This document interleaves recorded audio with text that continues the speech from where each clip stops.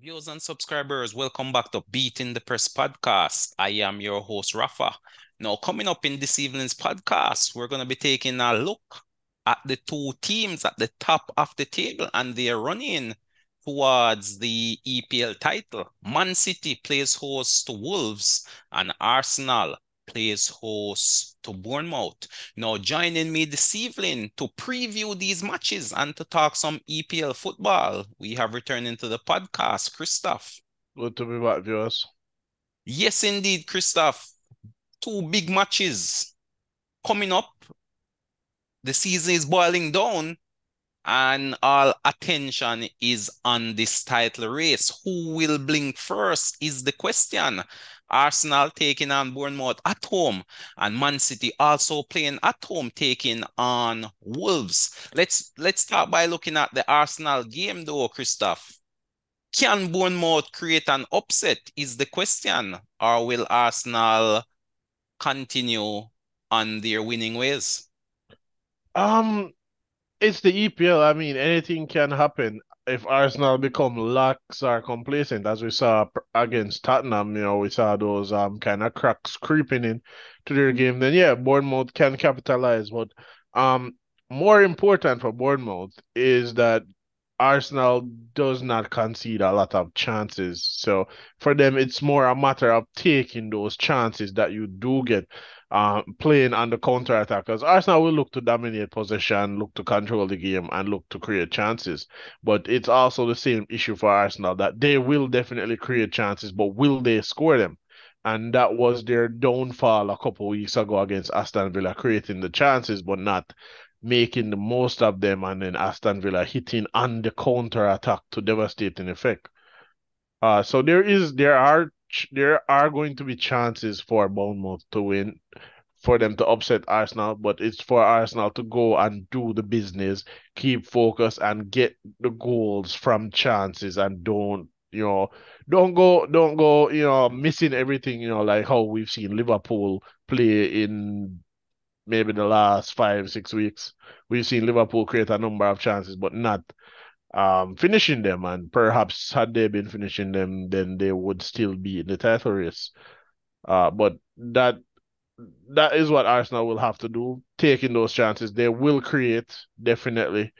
They just need to take the chances. And Bournemouth will have fewer chances, but will have to capitalize on what they get. Their best bet would be defending a mid to low block and then hitting on the counter attack, as we've seen many teams do against Arsenal.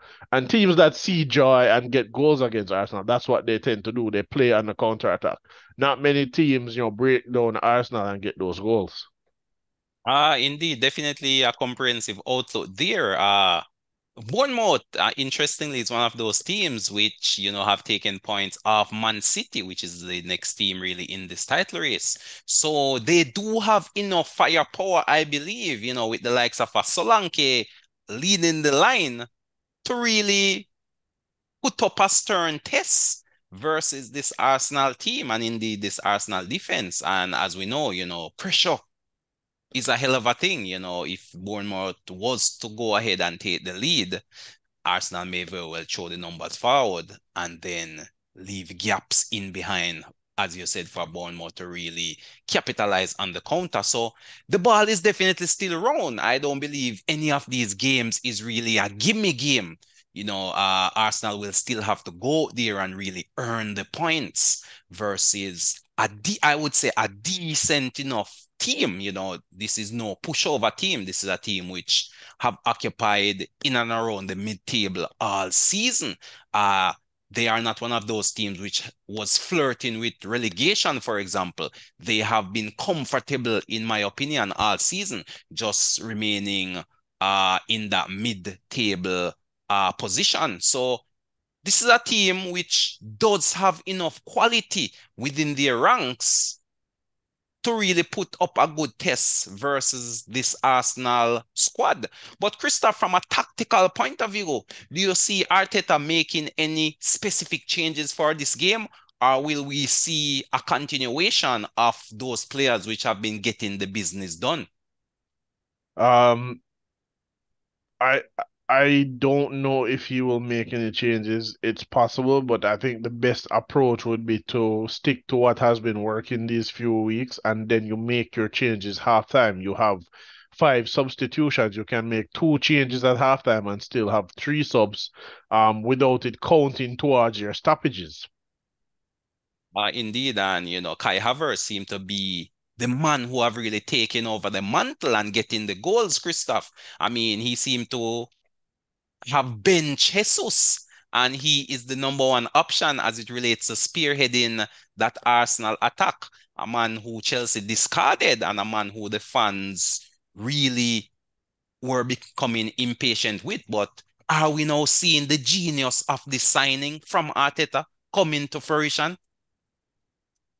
Quite possibly. He has been, brilliant once he got going. He gives Arsenal a very unique dimension. He's what, I think 6'3", 6'4", so he is there to win headers, knockdowns, and so on. But he's also technically gifted enough to drop off deep into midfield. Like we saw against Chelsea, where he dropped deep into the midfield and then to send that pass forward over to Odegaard, leading to a goal. You know, it's a very interesting signing. There is definitely a lot of technical ability, and Arsenal and Arteta seem to be making the most of it at the moment. Indeed, indeed, definitely. An informed player at the moment, the goals keep coming. And defensively, Arsenal did ship two versus Spurs in their final game, but usually it's a sound defensive unit for Arsenal, and they need to get back to basics where defending is concerned. But Christoph, in terms of a scoreline, what says you? How do you predict this one? At the moment, I'm going to go with 3-0 win to Arsenal.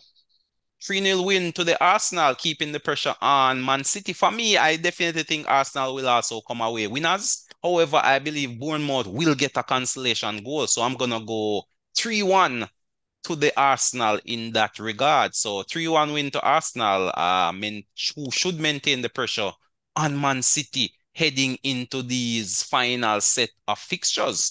And speaking of Man City, that's the next game on our agenda.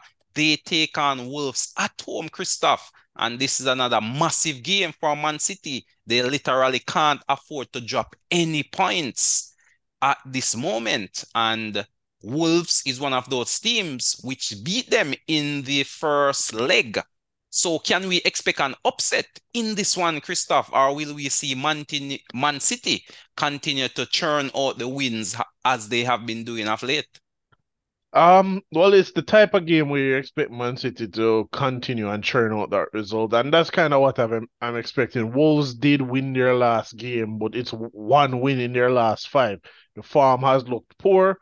They've not looked good. They are, safe from relegation, and they're not in any um danger of winning any European Positions. position. So I'm Mm. not expecting that they will put up much of a fight, so to speak. The players' job done for them. I don't know. I don't see them doing anything really. It would be shocking if Man City lost or even drew that game, to be honest. Stranger things have happened, though, Christoph. Stranger things have indeed happened, and we often see over the years where teams have what you classify as a bogey team.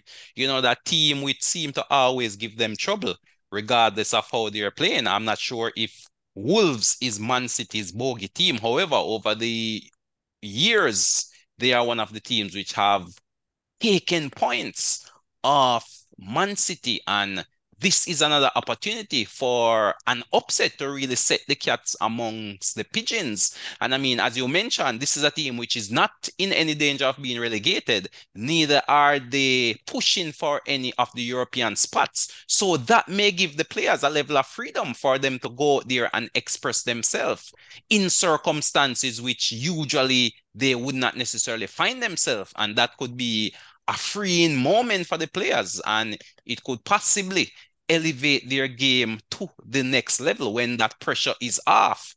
And of course, the pressure is off for Wolves, but definitely the pressure is on for Man City. And, any sort of goal from Wolves could possibly apply even greater pressure, which, as we know, when pressure tolls, then anything is possible. But Man City should be experienced enough. They have been there, they have done that. They have been showing the patience over the period. But if Wolves are able to hold out at halftime and go deep into the second half, then again, anything can happen. Pep may very well have to throw the numbers forward, and then that may lead to some openings, which possibly Wolves could exploit. Of course, they do have the firepower to hurt this Man City team. He Chang is back amongst the goal. Cunha, the Brazilian, is also back from injury and really playing some quality football, especially in that last game, coming up with an assist. So the players are there, the players are available, and anything is really possible.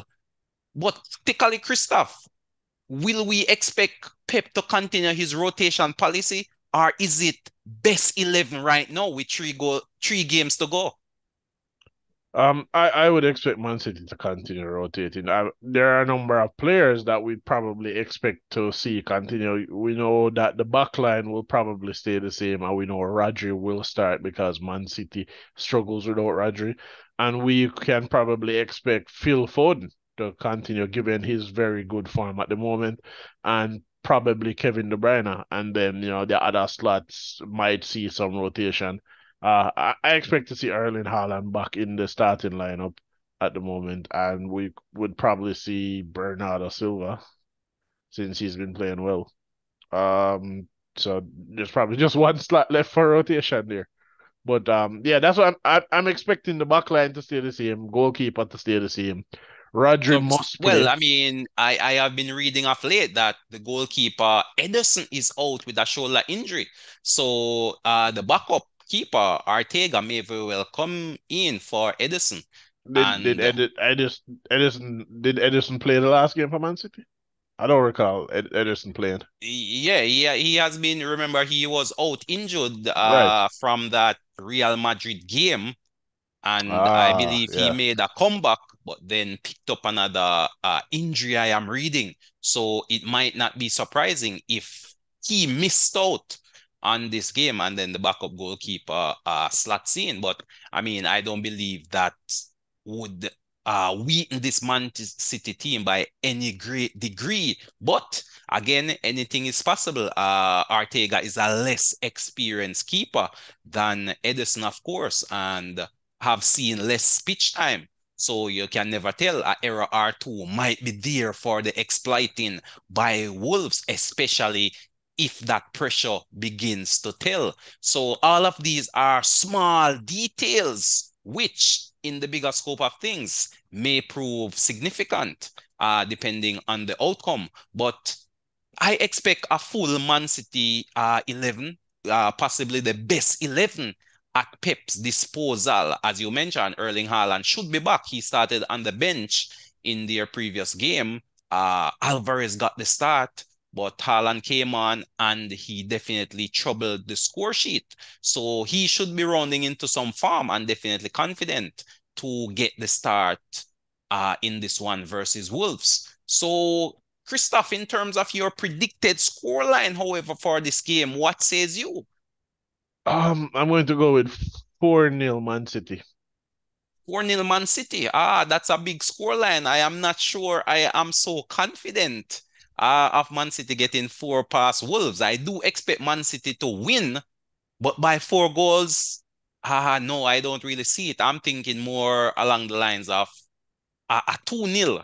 I believe Man City should have enough firepower to get past this Wolves team, and I don't think they will be in any great hurry to really up the scoring, so to speak. If they get a comfortable lead, Pep may very well start rotating out his more key assets in looking forward to a double game week down the line where they'll have to play 2 games in a matter of, I believe, 5 days.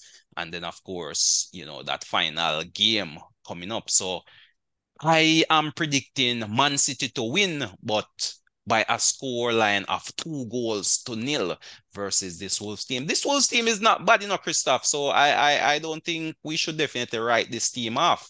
And as you mentioned, they are really not in the hunt for any European positions. Neither are they uh, trying to fight off relegation. So they are in that comfort zone.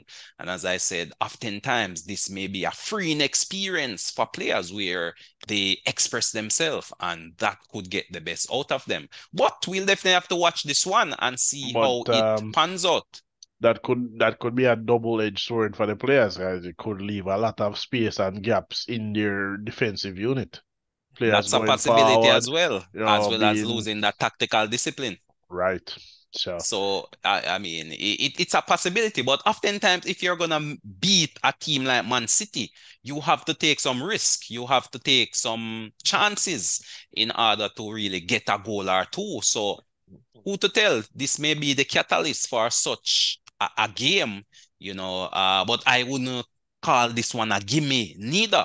As I said, pressure is a hell of a thing. And oftentimes at this end of the season, that is one of the key factors to consider. But I believe Man City, as I said, Pep has enough experience and there's, of course, enough quality in the team, both in the starting level as well as any changes coming from off the bench can really come into the game and impact the game. The likes of a Doku or even a Grealish, if they don't get the start, can really come into the game. Alvarez is another one, a World Cup winning player. And he has been finding some form of late as well. He was the one who slotted in for Haaland while he was out injured and really kept this Man City team turning over results. And here we are, 3 games to go, and they are pretty much leading the league.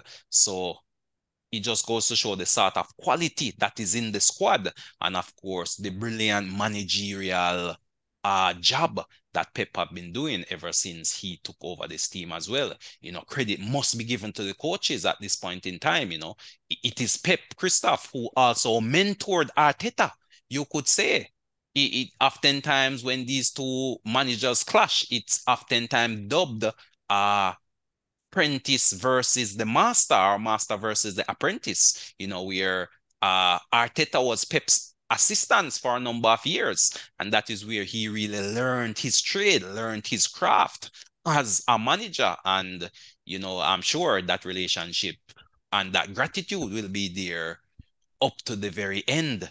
But it's definitely boiling down. I mean, Liverpool is out of it, so it's really down to who will win it, Arsenal or Man City. And these are two big games that should be coming up on the weekend. Of course, Christoph, other teams are also in action. Liverpool versus Spurs. How do you see that one playing out? well, that's a difficult call.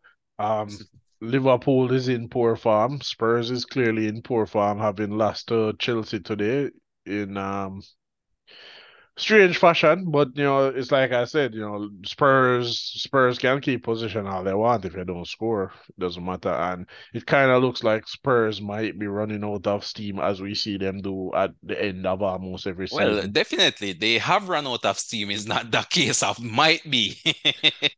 They have definitely run out of steam. This was a prime opportunity versus Chelsea to really push hard at Aston Villa for that final European position. And we see now with Dortmund beating PSG in the Champions League, Christoph, it is now Germany which have gotten that fifth Champions League spot. So that is indeed official. Germany is the country that will be guaranteed that fifth Champions League slot. And ironically, it is Dortmund who currently occupies fifth in the Bundesliga. And it is that same team which is in the semifinals of the Champions League. But So if I that is recall, indeed official. if I recall, isn't there a new Champions League format next season?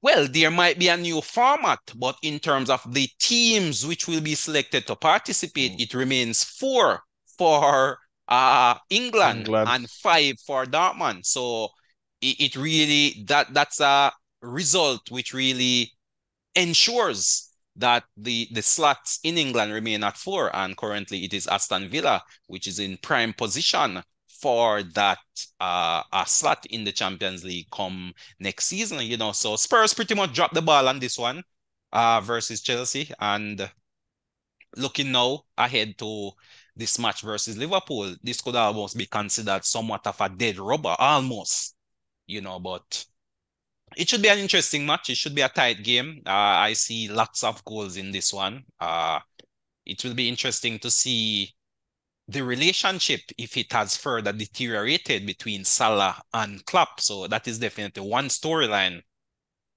I'll be looking to see how that plays out. But lots still to play for. But in terms of a predicted score for that one, Christoph, how do you see that one really finishing? At the moment, I'm going to go with a 2-all draw.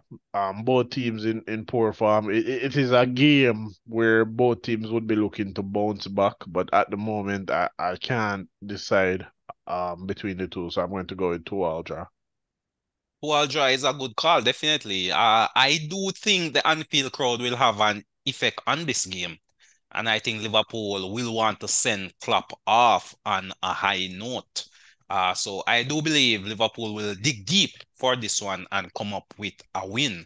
So for me, I'm going to go with a 2-1 victory for Liverpool. Of course, again, this was one of those early controversial games, Christoph, where the referee really blundered in denying Liverpool what was a fairly legal goal. That Diaz goal was denied, you know, after we saw behind the scene footage of the VAR referee say giving the clear signal that hey, goal was good, or you know, a lot of bumbling in the background as it related to really coming up with a decision for that poor you could say, or is it poor or late offside call, but the end result of it was a legitimate goal was chalked off, and it eventually led to Liverpool losing that game. And you know, that's one of the results which in the bigger scope of things you could look back on and say, hey, that's part of the reason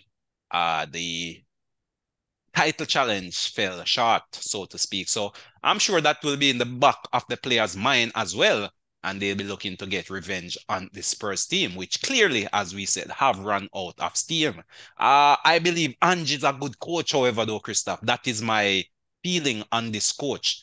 So I believe with a dip in the transfer window come in the summer, getting rid of some of the deadwood players who really does not fit his profile or his philosophy as a coach.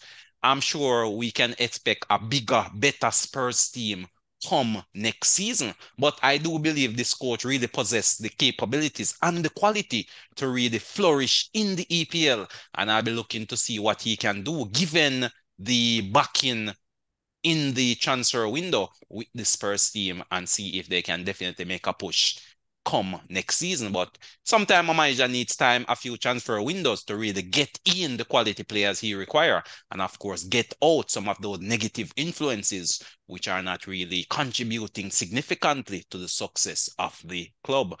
And I mean, many changes should be taking place over there at Liverpool as well. Any prospects on uh, uh, uh, the search for Klopp's replacement, Christoph? Um, I think didn't we hear that it would have been either the I don't remember what the name was, but I saw a name somewhere from I've been hearing of the links being made to the Eredivisie. fine art coach slot. Yeah, yeah, that's what I've been hearing. Yeah, I mean, coming out of the Dutch league, I mean, we seem to be the EPL seem to be inheriting a number of animals, so to speak. You know, we have the Ten Hag over there at Manchester United, and then if we were to get Slot over there at Liverpool, you know, it's a lot of interesting names coming into the EPL indeed. But we'll have to wait and see how this one plays out in terms of a possible replacement for Klopp. We also see Bayern Munich over there in Germany really struggling to find a replacement for Tuchel as well. The last I heard was that the former Manchester United coach Ragnick, who is now in charge of the Austrian national team, who are indeed in this year's Euros being held in Germany, has really, what should I say, rejected or have said no to the approaches of Bayern Munich this time. So Bayern Munich, having no missed out on Xabi Alonso, have no missed out on Ragnick. So it will be interesting to see who they turn to next in terms of taking over the reins from Tuchel, who have announced that he will be leaving as Bayern Munich manager come the end of this season. Again, over there in Spain, we saw Xabi had made a similar announcement only weeks later to retract this announcement. So he seemed to be staying at Barcelona. But some very interesting announcement though, Christoph. I find it curious that these managers are coming out with these announcements before the season is even over. I can't recall any other time in recent history where this was the case. Can you? I can't recall when so many managers have been making statements about this, but usually managers make the statements before the end of the season that hey, I'll be leaving at the end of the season. For the most part, there have been a case where managers come and then on final days when they make that statement, the biggest example would be Sir Alex Ferguson after winning the title saying, "Hey, I'm retiring. I won't be returning next season." And shocked Yeah, I everyone. mean, as I said, it could have, it's a double-edged sword. It could push players to perform better, as we saw, I believe, with Liverpool to a large extent, especially winning that Carling Cup. That announcement came a couple of weeks before that Carling Cup final. So I thought the announcement had a positive effect on the players. But then, as we saw now, where the results have basically faded away, where results have gone sour, we are also seeing a number of fallouts in terms of relationships, the biggest one being Salah, where, players are now looking ahead now that you're out of the title runnings, so to speak. You're now looking ahead to the future in terms of, okay, Klopp won't be there next season. What do I look for next? And we saw a bit of indiscipline, you could say, creeping in. So it will be interesting to see how these players, again, over there in Bayern, we saw we could say it has had a positive effect on that Bayern Munich team, drawing with Real Madrid in that first leg semi-final.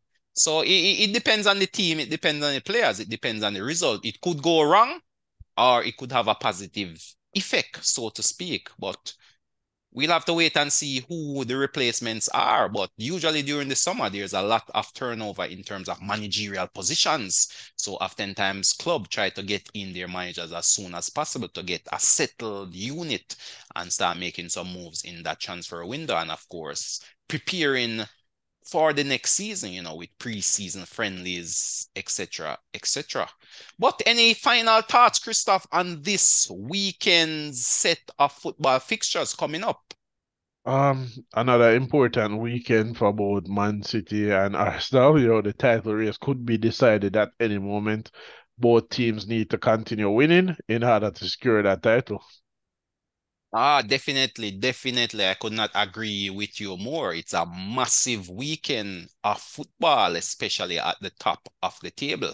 Uh, that seemed to be the key race, which is really on outside of those teams battling it out for relegation in the basement. But in terms of it started off as such a tightly contested push towards the finale. But Liverpool have faded away and Spurs have faded away as well, which would have been giving some competition to Aston Villa in that fourth place. But those races seem to have been run. Liverpool in third currently, pretty much out of the title race, and I don't believe Aston Villa will be able to overtake them in third either. So Liverpool is pretty much playing free football at this point in time. Really nothing more to achieve. I believe the highest they'll finish is third. And I don't believe they have any worry of finishing outside the top four. So again, it could be a freeing experience for teams such as Liverpool, but all attention will be on Arsenal and Man City. Those are definitely the games to watch. And I'm sure while each game is going on, the opposition fan will be cheering for the underdog. So I'm sure the Arsenal fans will be backing Wolves foot and nail And of course, when Arsenal is in action, then the Man City fans will be cheering on Bournemouth to get a result there. So it's definitely should be a fun-filled weekend of football action. And of course, many more matches are also taking place. You know, Chelsea is in action versus West Ham over there in London, another big London derby there, 9th versus 10th. Indeed, Chelsea have leapfrogged West Ham in recent time, having started off so promising. So Chelsea possibly pushing for one of those Europa Conference League positions, Christophe. They are only 3 points off Manchester United. And it will be interesting to see how the results play out for the remainder of the season as it relates to those minor European positions. But Chelsea have definitely climbed up and is now in that race for those minor Europa Conference League position. They could yet finish as high as 8th in the league, you know, still mid-table all season. And definitely it has been a disappointing one for the likes of a Manchester United, a Chelsea, you know, teams which are usually up at the top of the league competing for titles and Champions League. But it is what it is. It's a cycle. And these teams are just going through their cycles at this point in time. But there you have it, viewers and subscribers. I'd just like to thank Christophe again for really coming through and really sharing his thoughts and his opinions. And indeed, I'm hearing, Christophe, that today is your birthday. So happy birthday, and bless up on the earth strong. And may you live to see many more. Thank you. Yes, indeed, viewers and subscribers. So again, viewers, thanks for logging in to us here on Beating the Press podcast. Of course, help us to continue our growth by sharing, liking, leaving a comment. And of course, if you haven't subscribed as yet, hit that subscription bell. But until next time, this is Rafa signing off.